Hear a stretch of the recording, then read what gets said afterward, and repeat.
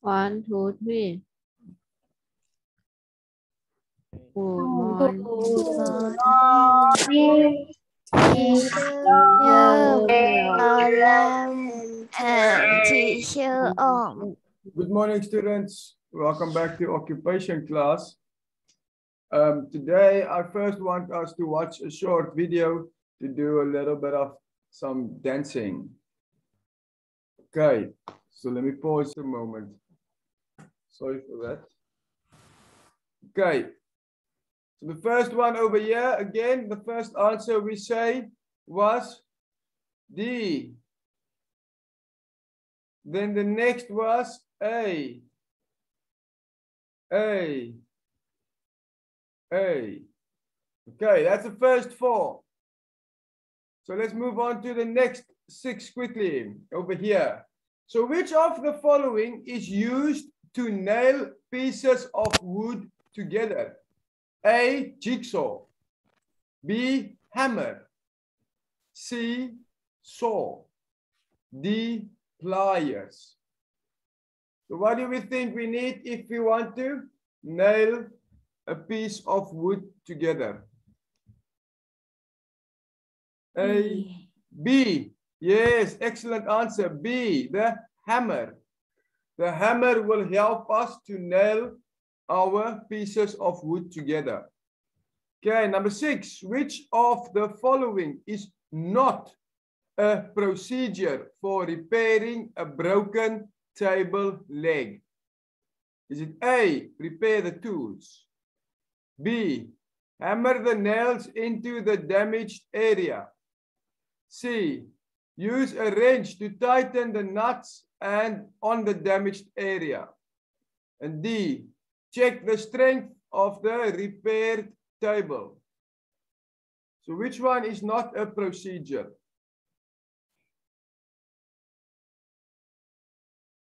For repairing a broken table leg?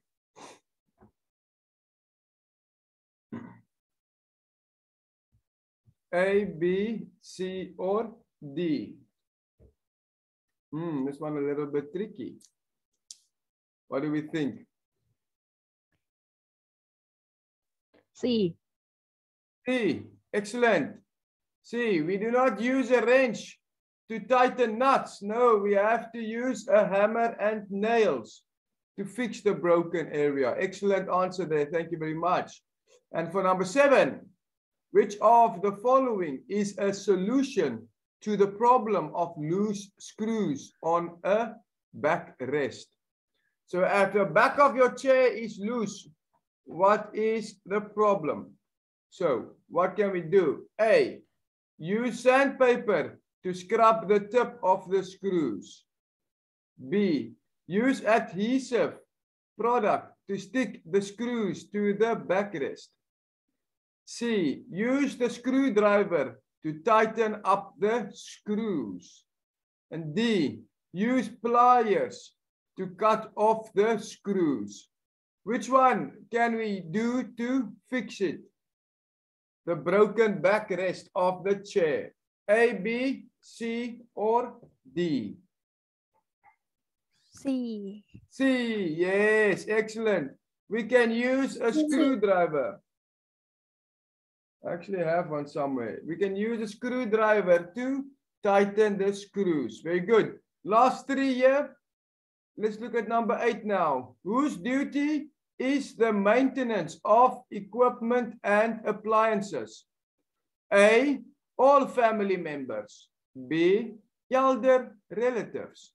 C, all children. D, parents. So who is responsible for taking care and maintaining equipment and appliances? A, B, C, or D?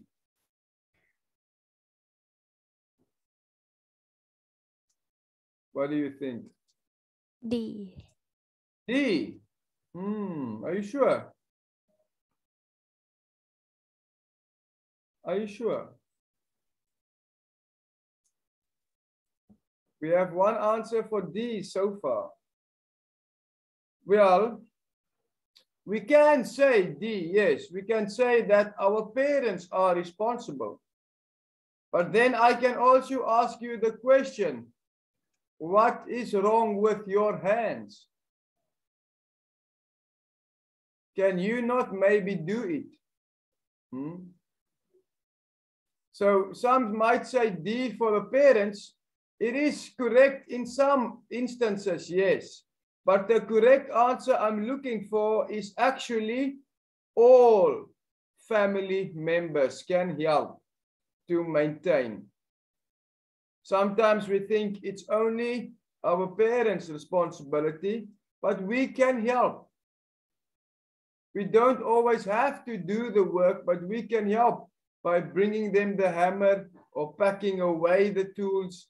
There are ways we can help. So all family members can be responsible for maintaining the appliances and equipment. Okay. Number 9. Which of the following tools is appropriate for cutting a small piece of wood for replacing a small table? Or sorry, repairing. So what can we use to cut a small piece of wood? A jigsaw. B, saw. C, cutter. D, pliers. Which one do you think? A, B, C, or D? A. B. A or B. This one is not 100% clear, so I will give you both answers. Excellent. A and B. A jigsaw can be used because it can cut small pieces, but you can also cut small pieces with a normal saw. So either A or B, I will give you the correct answer. Okay. And then the last one. What is a benefit of repairing appliances? A, gain more income. B, save families' expenses. C, have more appliances. D, get higher quality appliances. What do we think? Is it A, B, C, or D?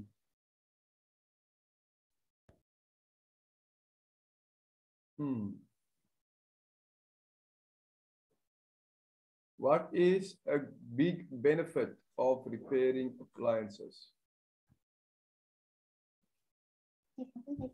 B. B. Are you sure? No. No. Okay. I'll put you out of your misery. B is the correct answer. Excellent. Excellent, Jasmine. Thank you very much. It is very beneficial to help save some money. And that money we can use. Oh no, I got 8.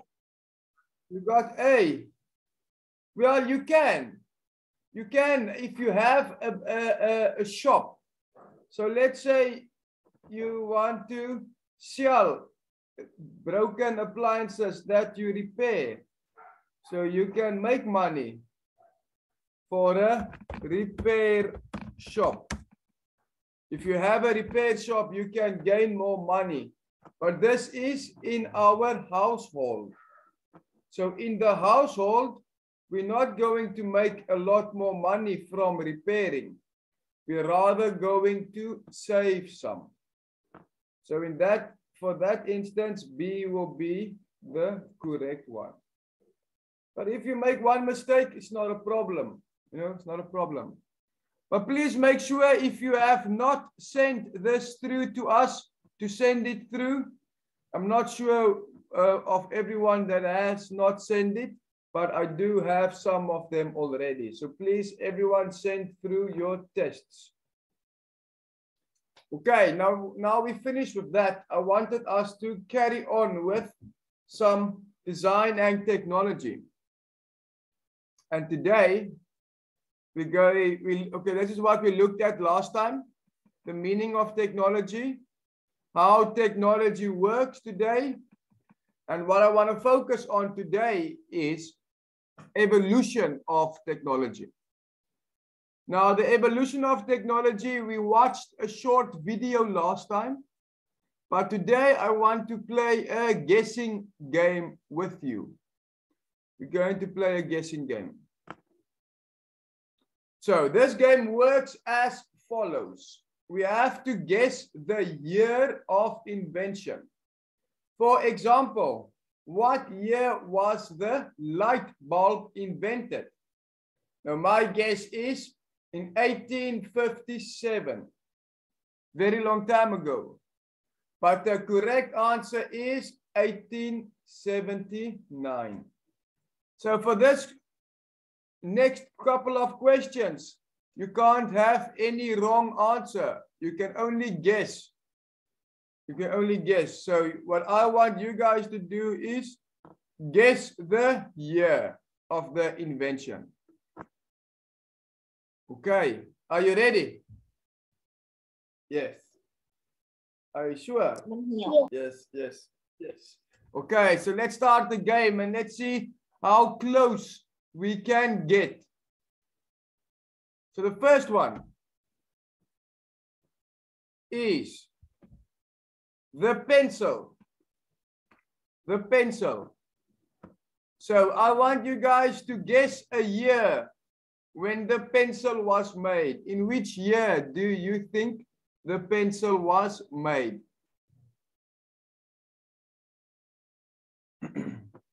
You can guess any year. But I'll say the years you have to guess is between 1700 and 2000. So you can guess any year. So anyone, give me a guess. Let's see. Oh.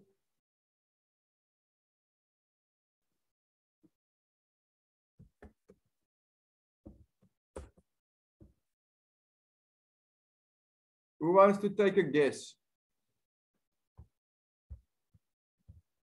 Remember, there is no wrong answer. It's only a guess. So the chances of guessing the correct date is almost zero. But I just want to see when you think it was made. So give me a date. Which date do we think? 1850. 1850, like this. Okay. Excellent. Let's change the color. Because it's the middle, I don't know. No, it's 100%. Let's see. Let's see. What is the year? Dun, dun, dun. Wow. 1564. Oh, this is very old. Sorry. So this is wrong. 1564. Okay, so that is a very good guess. But it's still very old. The pencil, look at how long ago it was invented. More than 400 years ago. So the pencil has a long history that dates back to 1564. But it wasn't mass produced until 19. So you see, the 19 over here. And this one is very close. So it's an excellent guess. That was another big step forward. For one, the pencil replaced the slate and chalk. A lightweight tool, and it's no doubt made it easier to give homework. Made life a little bit easier for teachers, but more difficult for students. The next one is the magic lantern. So this is in our classes, we have the projector that we sometimes use to shine or show a picture on the board. Now, in the olden days, they used the magic lantern to do the same thing. So what year do you think the magic lantern was made?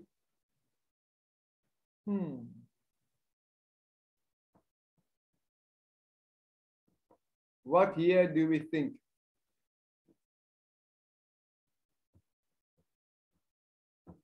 Who's going to guess? Who's going to guess?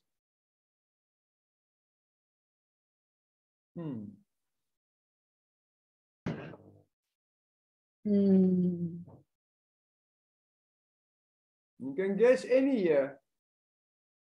More than 1,000 or any. These following answers will be between the year 1700 and the year 2000. So this is our range. So in between those two numbers, you can guess any date. 1,968. 1968. Okay, very good. Thank you. Let's see when the magic lantern was invented. Oh, you were just a little bit off with 98 years, but still a very good guess. Thank you very much. You will see something interesting with the next couple of ones. We will have the overhead projector, the newer version of this one. Okay. So remember that date, you might be able to use it for a next guess. But that's still a very good guess. Thank you very much, Leon, for giving us that answer.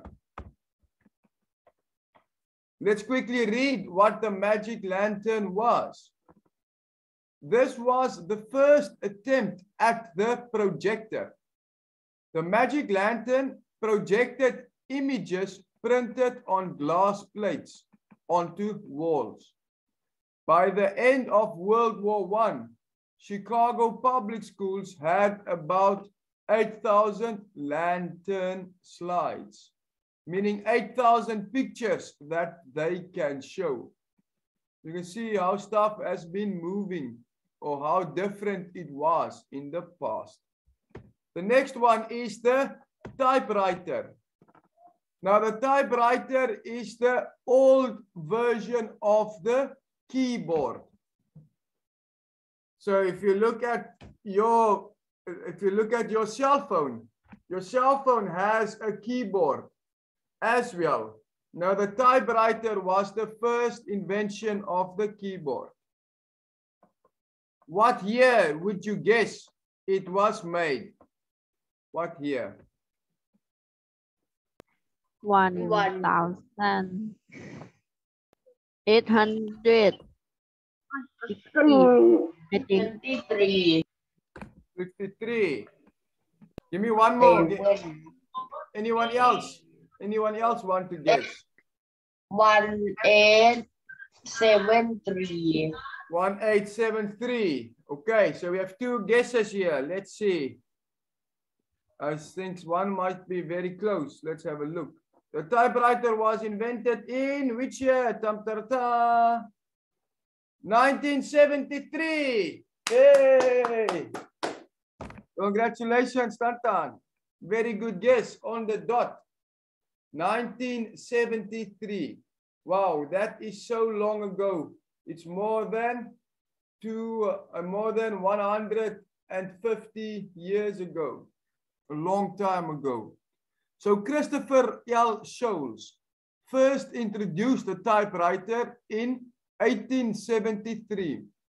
His version only had capital letters, but the end of the 1980s, others had models with upper and lower case letters.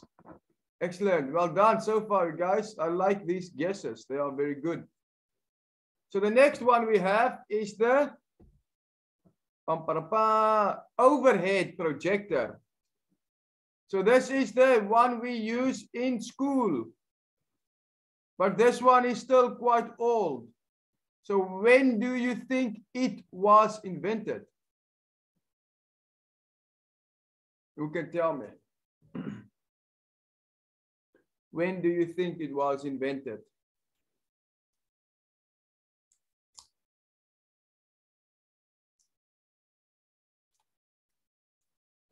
Anyone want to take a guess?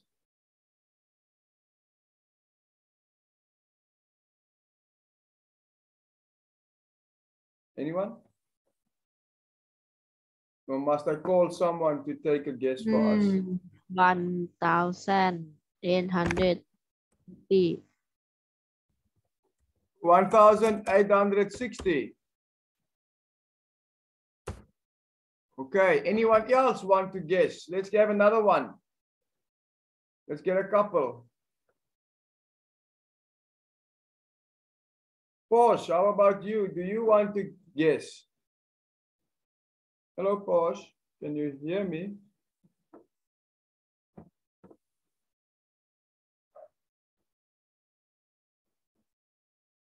Okay, no one else wants to guess. Okay, that's fine. Then we carry on and let's see what the answer is. Pam, para, pam, pam, pa, pam, pam, pa. Oh, the 1930s. 1930s. So as we see, we are moving closer and closer to our current time. But thank you for the guess, Leon. It is a little bit off, but that's no problem because this is only a guessing game. So let's read what they say about the overhead projector. The overhead projector allowed teachers to write specific points on reusable transparency sheets while facing the class, as opposed to turning their back to the class when writing on the blackboard. So this is also the evolution of the classroom and how teachers and students had class in the past. Okay, overhead projector, very interesting. We have two more to go. The next is the ballpoint pen. Ballpoint pen. Which year do you think it was invented? Who can tell me? Who wants to take a guess? When was it invented? 1888. 1888. Okay, let's have a look. Pam, pam, pam, pam, pam, pam, pam, pam. 1940s was it invented, but it says here it was originally invented in 1888.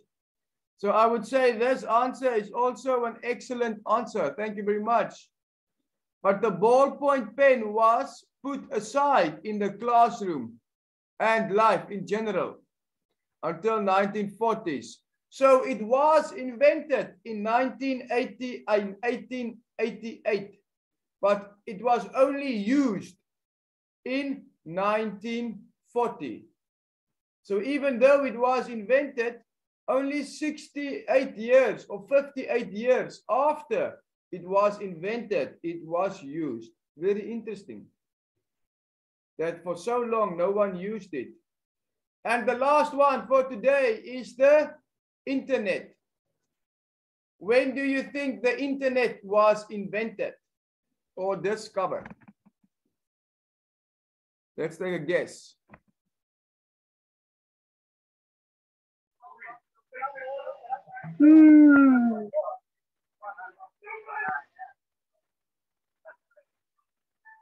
Who wants to take a guess?